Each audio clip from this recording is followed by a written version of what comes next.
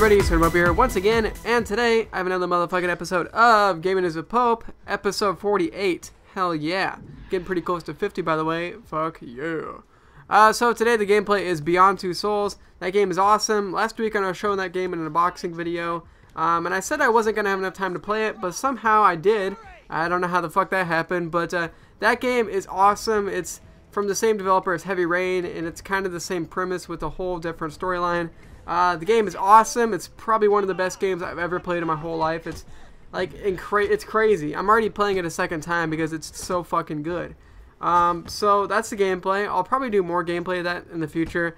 That game, it's just fucking awesome. So if you guys haven't played it and you have a PS3, get that game. It's awesome. Great job, Quantic Dream. You guys are fucking awesome.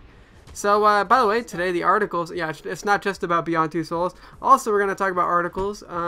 Pretty good stuff going on. You know, I guess we'll talk about the PS4 Red Line of Death, or is that true? We'll talk about Grand Theft Auto Online and all the fucking glitches. And The Last of Us has some DLC. Hell yeah. So, maybe our first Game is Bob article. This one's actually not an article, it's actually just a tweet. So, I don't know if you guys follow this too much, but one of the head-up guys at Sony, Shu Yoshida, I probably pronounced that wrong. But he's in the description if you guys want to check him out. But a lot of people ask him questions on his Twitter, and he actually responds, even though his responses are usually pretty fucking short and kind of leaves a little bit to be desired, in my opinion. But one of the questions recently that he answered is, this guy said, "Is the red line of death on the PS4 true?" So hopefully you guys have seen the PS4. I don't know if you guys noticed this, but whenever the consoles turn on, it has like a strip of light going through the middle. I think it's usually blue whenever the console's on, but of course, with the whole Red Ring of Death that Xbox had, people are going like, hey, if the console fails or something, what color is that going to be? Is it going to be red? We're going to have the red line of death? So, apparently, Shu Yoshida, which I probably pronounced it wrong again, he said that the red line of death on the PS4 is not true. So, that's cool, I guess. I'm sure the console can still break, because if it overheats, obviously it's gonna fucking hurt it. But that's cool, I guess. No red line of death. Although on the PS3, wasn't it the yellow light of death? So as far as we know, there's a yellow line of death. So I don't know, but that's cool. I don't know. Honestly, it's just cool that Sony is actually answering questions on Twitter. So pretty fun stuff.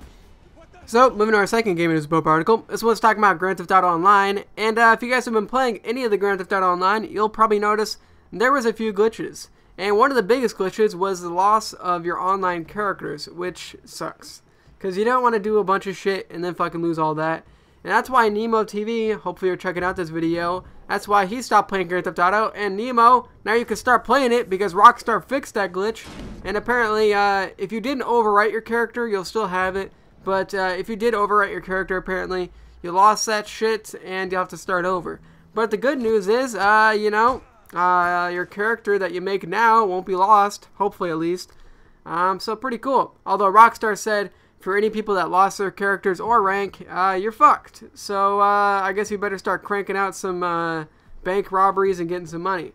Although Rockstar said they will give $500,000 of cash to each player. And it's going to start with an initial deposit of $250,000. I don't really know. I mean, I'm going to be honest. I don't really understand that. In real life, that would make sense. But it's a fucking video game, so the money is fake. So I don't know why they have to give you the money in like payments. Like, what the fuck? It's a video game. I don't get that. But anyways, it's cool. I haven't played the online yet. But for those of you who did and you got pissed off about it, hopefully some of the issues are fixed. And you won't lose all your progress. So, pretty cool stuff. So, moving to our third Game News Bope article. This one's good news again. Hell yeah, all this good news is fucking awesome. So, this one's talking about The Last of Us. I almost forgot about that game, to be completely honest. I mean, Beyond came out, which was, oh my god, once again, beautiful. Grand Theft Auto, which is, oh my fucking god, crazy good. And there's more games coming out. But we can't forget about The Last of Us that came out earlier this year. And that game was fucking awesome too. Naughty Dog kicked ass with that game. So apparently that game is getting some DLC, and it's coming out today, October 15th. Pretty cool. So it's coming out. It's going to be $9.99, or you can get the Season Pass for $20. I don't think they really talk about how many DLC packs are going to come out. Maybe 2 or 3 or something. But the season pass is $20, so I guess at least 2. So that's cool. But it's gonna have 4 multiplayer maps. The first map is gonna be near the beginning of the game. 2 are gonna be in the middle of the game, and 1 is gonna be near the end of the game. So pretty cool stuff. Also, they say it does have some single player content, but they don't really go into it as much. So honestly, I would rather have more single player content than multiplayer content because, you know, The Last of Us actually is pretty decent online. A lot of people haven't really played it, but it's pretty decent online.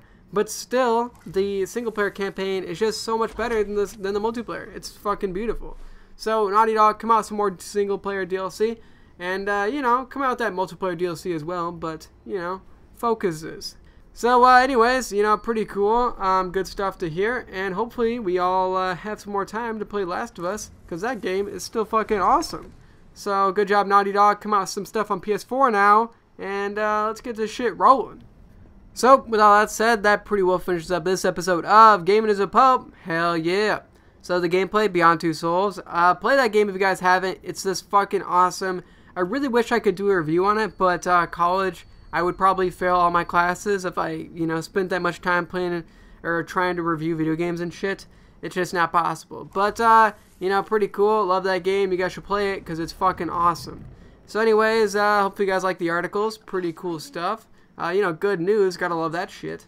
But anyways, if you guys want to drop a like on this video, you know, I really appreciate that. But otherwise, I'll see you crazy motherfuckers around the bend. Oh, by the way, there's a really cool unboxing video coming out this week. It's going to be a new monitor, and it's fucking awesome. Actually, it might come out next week. I'm not really sure when it's going to come in. But the monitor is fucking crazy, so keep your eye out for that. Fuck yeah. I'll see you guys later. Peace out.